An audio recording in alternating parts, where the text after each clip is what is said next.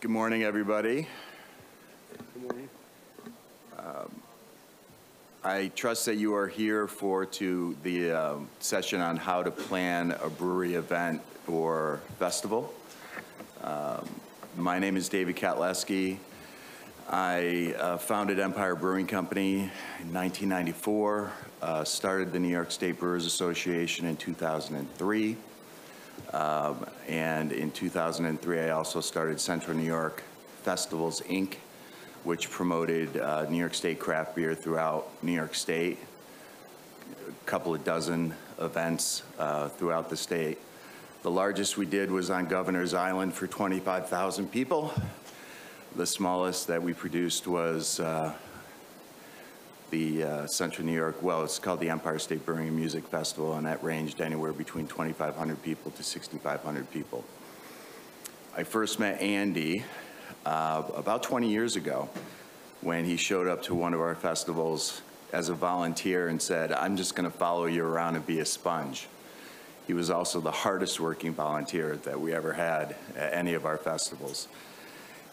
And I'm delighted to see that Andy took his passion and started a festival company and an event company. In 2005, Andy Calamano co-founded Starfish Junction. It's a production company.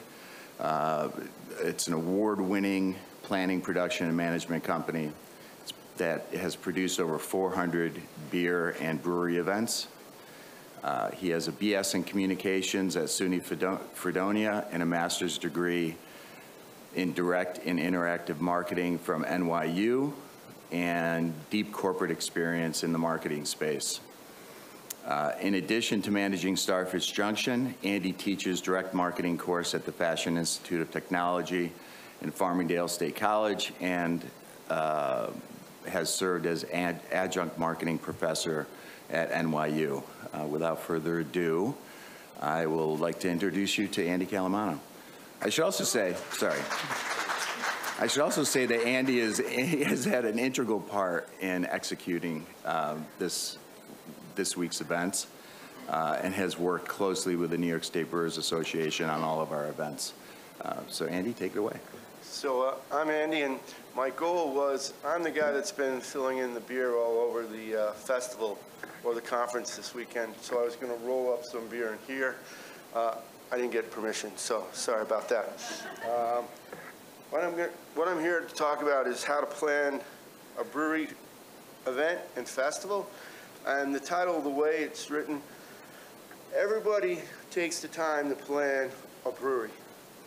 But what a lot of people don't do is take the time to plan for events or festivals. For most breweries, festivals are how you get your message out, especially nowadays with the tasting rooms. People want to know, people want to go, and where people can go is the festival. So from that standpoint, I think the first question, and this is what you start with for the brewery, but it also should be, what is your goal if you're going to attend a festival? How many, and you don't have to raise your hands, how many of you have spent a good amount of time making your brewery schedule, planning out what beers you're going to make for the year, what timetable, what ingredients you need, all that kind of stuff. Then when it comes to, oh, well, we're going to do a festival, then how much time do you actually spend on your festival, planning out how you're going to maximize, or what do you want to get out of that festival? A lot of different festivals have a lot of different goals. If it's right in your backyard, is it you want to drive people to your tasting room? That's the big picture right now is tasting rooms, and that's where you make your biggest profit. It used to be distribution, and it used to drive me crazy. I was talking to Dave 2 minutes ago, when somebody at a festival would come up to somebody pouring the beer and say, "Where can I get your beer?" And then they say, "I have no idea." So one of the reasons that you want to think about this a lot more for your goals is, what do you want to get out of that? If you make the same commitment to the brewery calendar, the beer calendar, that you make to your festival calendar, you're going to get a lot more out of it. There's going to be a lot more that you can plan, and hopefully you'll generate more income from your festival plan. Here's Sly Fox. Here's an event that Sly Fox came up with. How many, now this is where you can raise your hand. How many of you have ever been to the Sly Fox goat races? Fun, right? Now, yes, Peggy was the three-legged goat. So when I went, the year I went to Sly Fox, there was a three-legged goat that won the race. Now, you can't pull the goat across the line, you get disqualified. So the three-legged goat, I guess, was a lot easier to get across. The year before, three-legged goat, different leg missing on the goat. So they didn't discriminate. If you missed a front leg or a back leg, didn't matter. 3 legs, you could win. But what Sly Fox did was they would introduce their Maibach beer the first Sunday in May, and they started the goat races. And it was a strip center where they had their brew pub, and on the side of the brew pub, they would have the goat races. And it grew, and it grew, and it grew. And when I say it grew, I'm not talking 50 people to 100 people. By the time they outgrew the space, they had close to 5,000 people for the day. I had to block down the street. They had to work with the local police. They actually moved the race to their new brewery a couple years back. They had over 5,000 people. There were people in campers that were not even close enough to see the races. They had the big screens. This was all started because they wanted to figure out a way of how to sell their Maibach beer. This is the type of thing that you can do if you think about it. And what's nice about this is the contestants brought their own goats. It did not cost Sly Fox any money to get the goats. So when you think about doing an event, right, you're always thinking, well, what's going to be my cost? For Sly Fox, the event itself with the goats, there was no money. They didn't have to put pens together. The people that brought the goats would keep the goats. Now, they had heats on the goats, and sometimes the goats would go forward, sometimes they would go backwards. It didn't matter. But they put enough time in between the heats that they sold more and more Maibach and the rest of Sly Fox's beer. Not only did they sell a lot of draft that day, they sold an incredible amount of package that left. And then they had teams that made their own shirts. This was an event, if you go on to YouTube now, has taken its own life in terms of people look forward to Sly Fox's goat races. Now, this is a brewery event.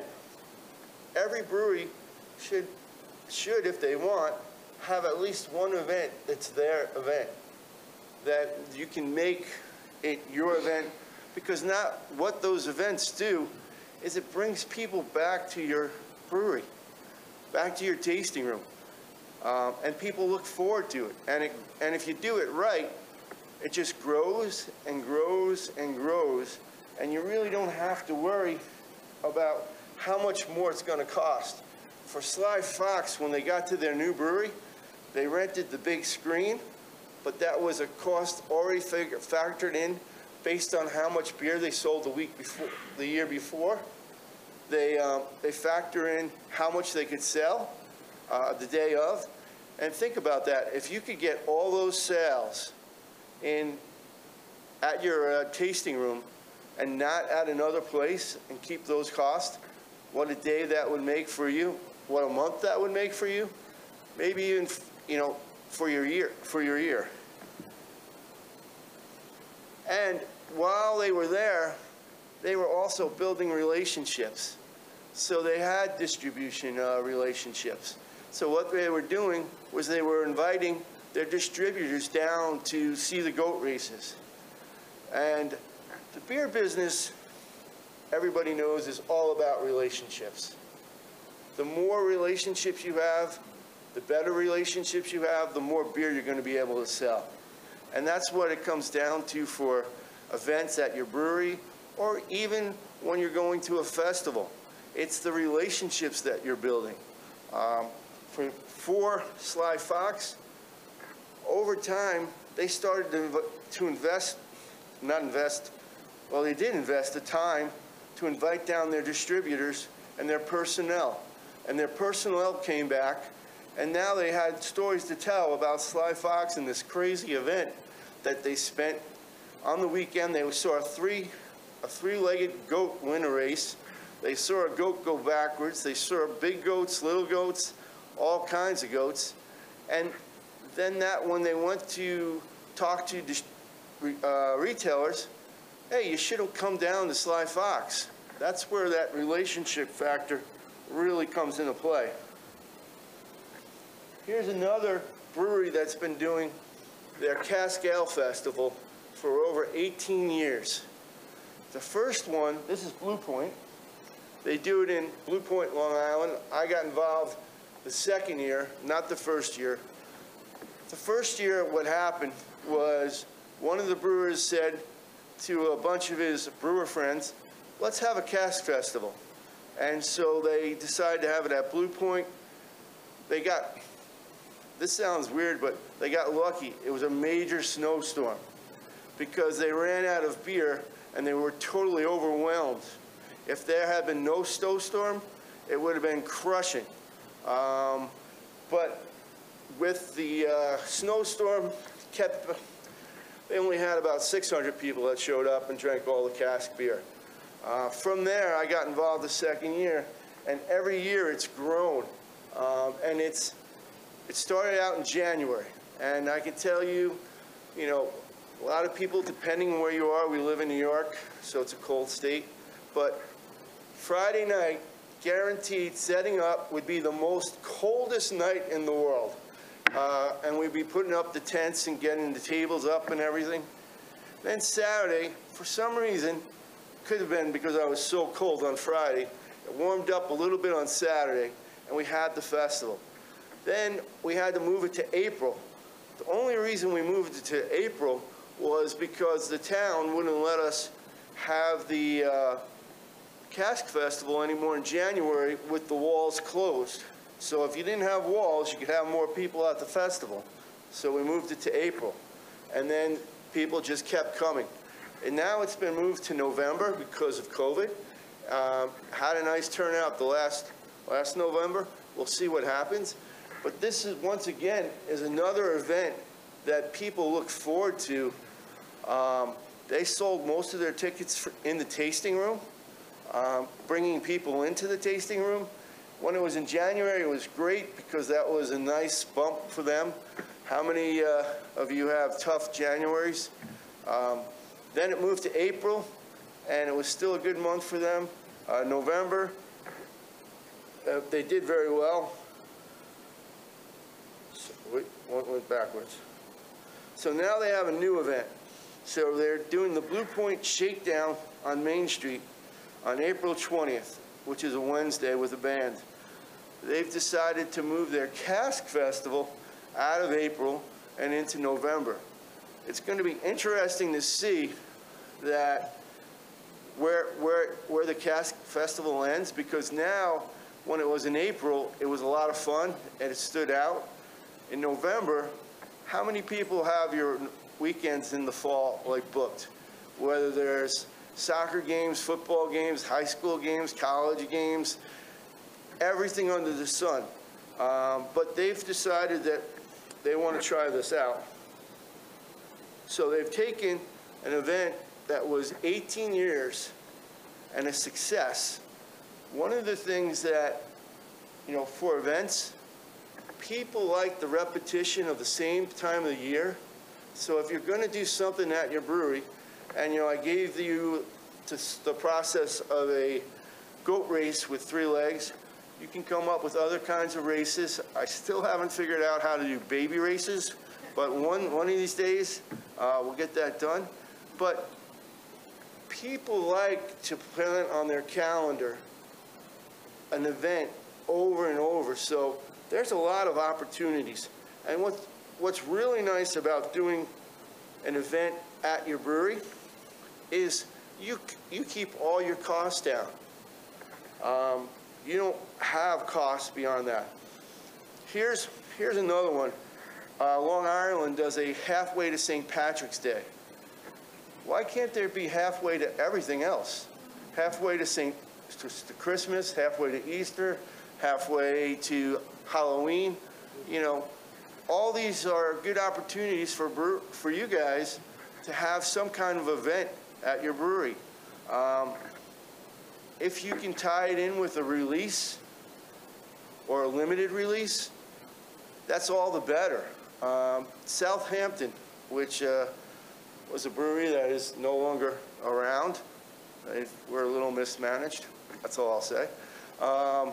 They used to do, on Saturday mornings, bottle releases. And I know bottles are not that popular now anymore, but what they used to do was get people lined up in front of their brew pub, and people would buy the bottles because that was when it came out, and then they would stay for breakfast or lunch. You know, there's a lot of things that, we're a culture that recycles. That many of you beer dinners came and they went, and I bet if you started doing beer dinners again, they would be that much more popular. People are looking for things to do with their friends that, and this is what we found, our events, especially the beer events, are 21 and older.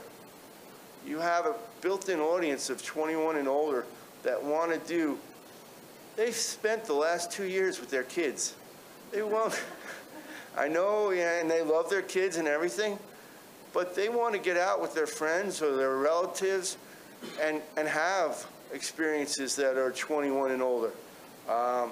So I put up the halfway to St. Patrick's Day because not only, and we're right around the corner for St. Patrick's Day, but there's so many other holidays that you could do a halfway to, or you could brew a special release for that beer for your brewery, and have it come to, and have the event at your brewery. It doesn't necessarily have to be St. Patrick's Day. This is our Valley Forge Festival that I've done for a couple years. We had to take the last 2 years off, like everybody else in this room, for events. But the Valley Forge Festival, we just did for the first time after 2 years last December. And we had a record-breaking amount of people come out. What we've seen, and the reason I put it in here is we have seen, and I've been doing festivals for 15 years, is that, I don't mean to insult anybody, but the beer geeks can get the beer wherever they want to get the beer. They can get the special releases. What people want is they want to go out with their friends. They want to try new things because they didn't try anything new during COVID. You have the sales records for that. They want to try stuff. They want to be able to talk to their friends, and then they want to be able to, in this case, we always do a survey, go out to dinner afterwards for the festival. So those are the types of things that can be done. Now, this is the Great Beer Expo we do in New Jersey. It's the day before the Meadowlands. How many of you guys do an event before the Super Bowl, the Saturday before the Super Bowl? Nobody goes anywhere for the Super Bowl. They stay home. So if you've got a brewery and you came out with a release the day before and you had something in your brewery, and I'm not telling you exactly what to do because you guys all have your own opinions, but you have breweries to do stuff at. The day before the Super Bowl is an excellent day to do something, whether you release a beer for the Super Bowl. You can't obviously call it the Super Bowl or you'll get the NFL upset with you, but you are very creative with the names of your beers. I know. I've been putting them out all weekend. So, but why not do something the day before the Super Bowl? People are going to be free. They're at home. They're not traveling. Super Bowl doesn't start till 6 o'clock, 6:30 the next day, so they have all day to sleep. And then they're drinking your beer with their friends at the Super Bowl because you made a special release. That's just something to think about, those opportunities. You need to create your own opportunities. It's the same, and this goes back to the beginning when I said putting a plan together. Your own plan of events or your own plan of festivals, it's important that you do that. Now, here's a very nice brewery. They have the banner. They've got a little blackboard right down there. And they actually even have right here says what they're pouring. How many of you go to a festival and write down what you're going to pour at the festival? It should be there. And how many of you make a QR code so that they can take a picture of it?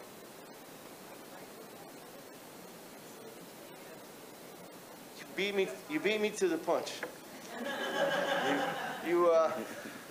Paying attention. Nice job, nice job.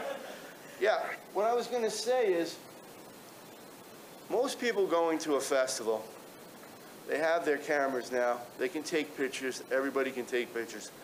Everything in your booth should be picture ready, bigger, up higher, so that they can take the picture.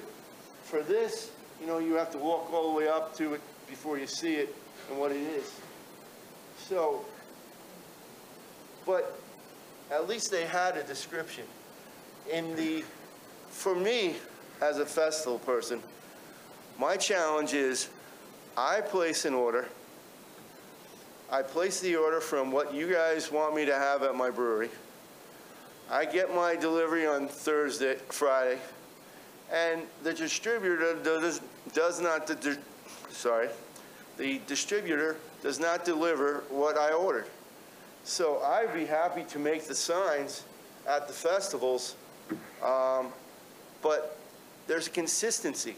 The other thing that, and this goes part of what your plan is and what your strategy is if you're going to recommend a beer for a festival, you may want to see if your distributor has that beer so that we can pour that beer, so that you can pour the beer. A lot of times we will take whatever the recommendation is and we'll find out that that beer isn't available. So that's just something to keep in mind. That's part of that planning. Now here's, I'm not picking on Trogs, but for this display,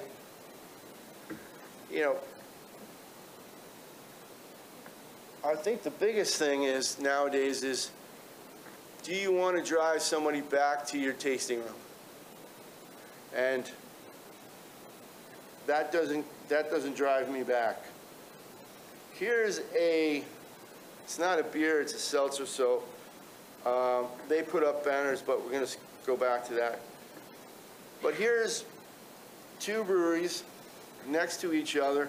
One has great graphics, but the other one, Alternative Endings, has descriptions of the beers. I think that's key. People want to know what they're drinking, going up front to see what's there. This is great. It's bright and everything, and it's nice to be at a festival and see it. But the end goal, I think everybody in this room, is to sell more beer. It's not to be the best looking. It's really, how do you drive people to buy more beer. And if they've tasted these beers and they take the pictures of the alternative endings, that's a lot. It's going to go a long way. Now here's Oscar Blues. This is a great display of all the products, but there's no, once again, where do you go to purchase it? This goes to, and I was talking to Dave about this, everybody's afraid to put the top 5 people or retailers. So for a brewery, if you're at a festival, right, and you're selling, you're doing sampling, why can't you just post your top 5 places to buy your beer? It used to be, and nothing's more frustrating than when I hear a consumer come up to somebody and say, where can I get your beer? And they say,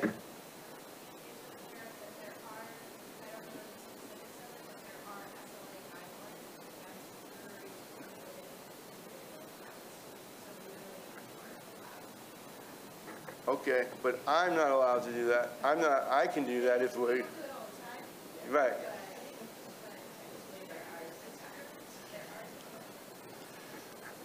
I apologize on that one. But for me, I can post or list the top 5 if I got the names, which is not a problem. So it's the same thing. They're pouring their beer, but there's not really where to go to. And these are just different. This, I think, is the key to it is, and let me go back, how do you get people to your tasting room? We've made signs for brewers where it tells you, and this isn't illegal, where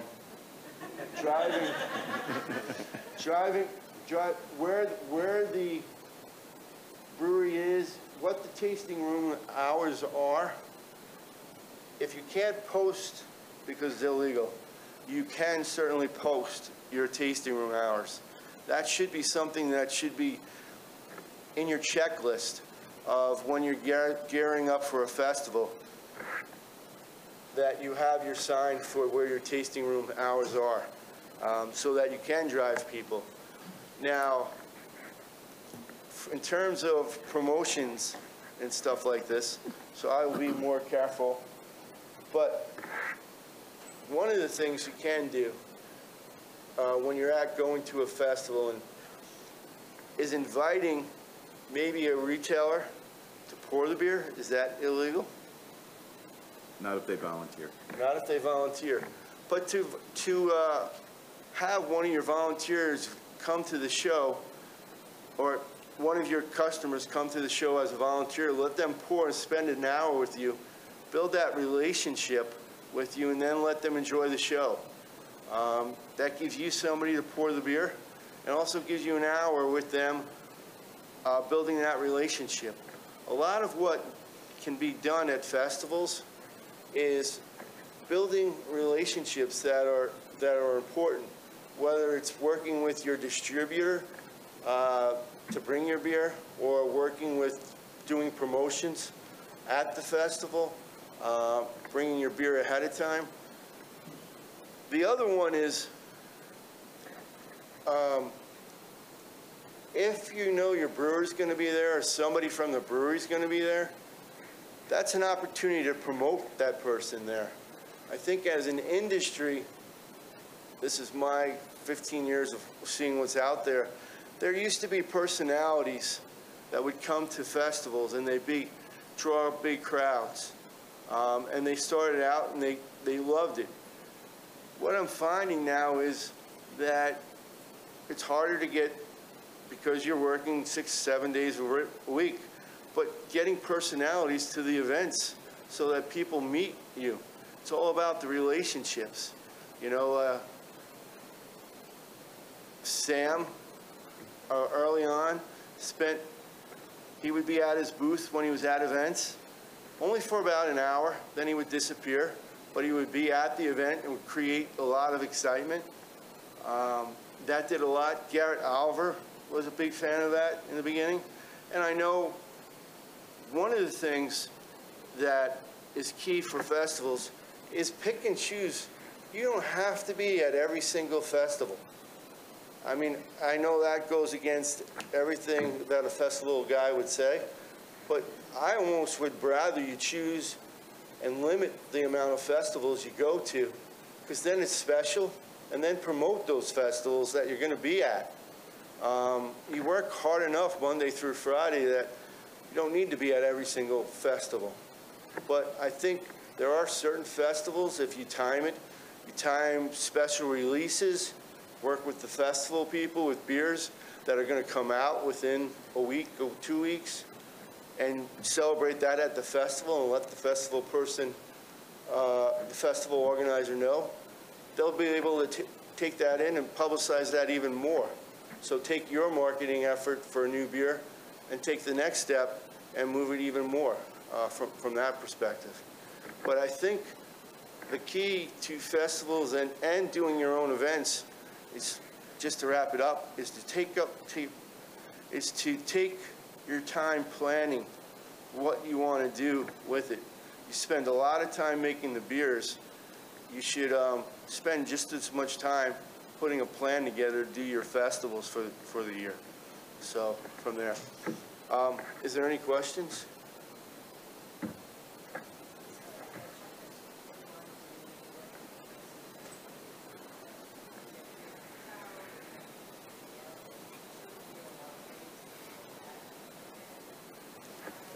Well, it depends who's doing, if it's a race, right? Who's applying for the SLA permit? If that's where the checklist begins. So, well, you have to, if you're going to serve beer at the end. Yeah. Or if you're going to serve, come up afterwards, we can talk a little bit about that. Not a bad idea, though.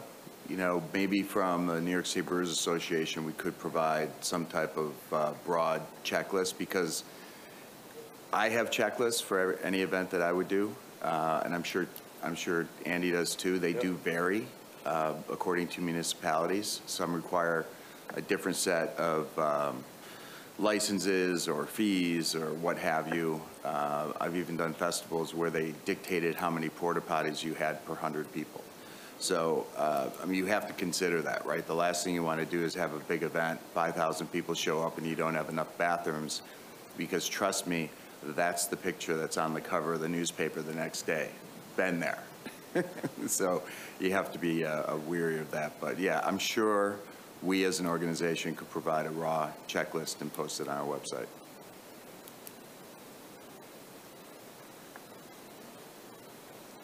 Any other questions?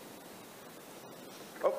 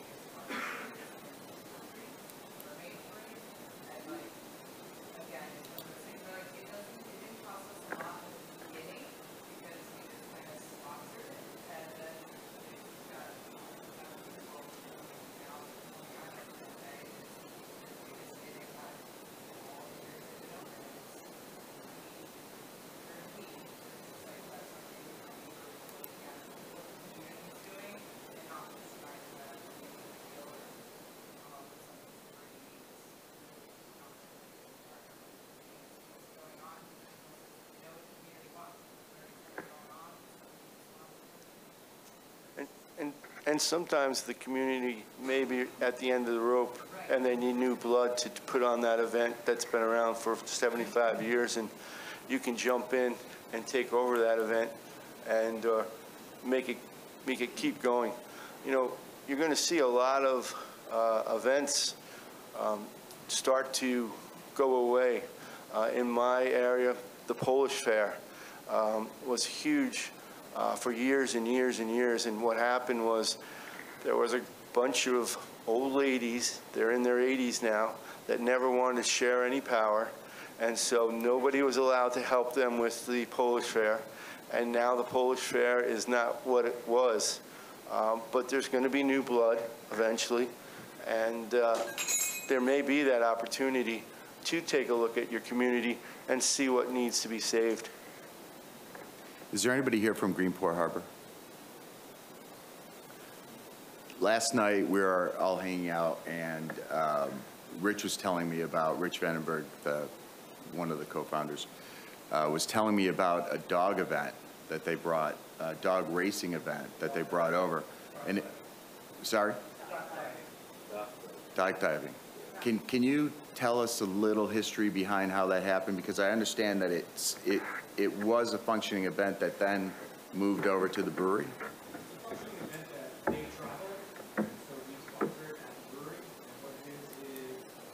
They show up and they build a pool on our field, and they set up a runway, and we sell tickets to it. The brewery's closed that day. We do a 3-day event.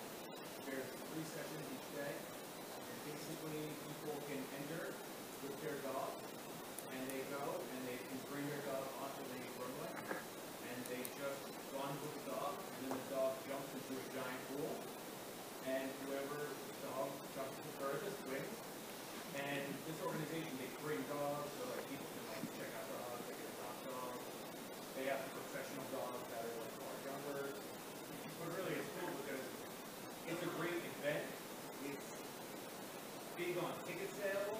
It's not, doesn't drive huge revenue those days because it's more of an event. There's families there, there's people watching the event all day. So the tasting room doesn't kind of kick off like you would like it to, but we sell out every year. Huge event, people look forward to it, bananas. And it's super exciting. You don't really get to see it that day. And if you're a guest, you're allowed to bring your dog. So there are hundreds of different types of dogs here. I mean, it's a great opportunity to think outside the box. Andy touched on, there's a question?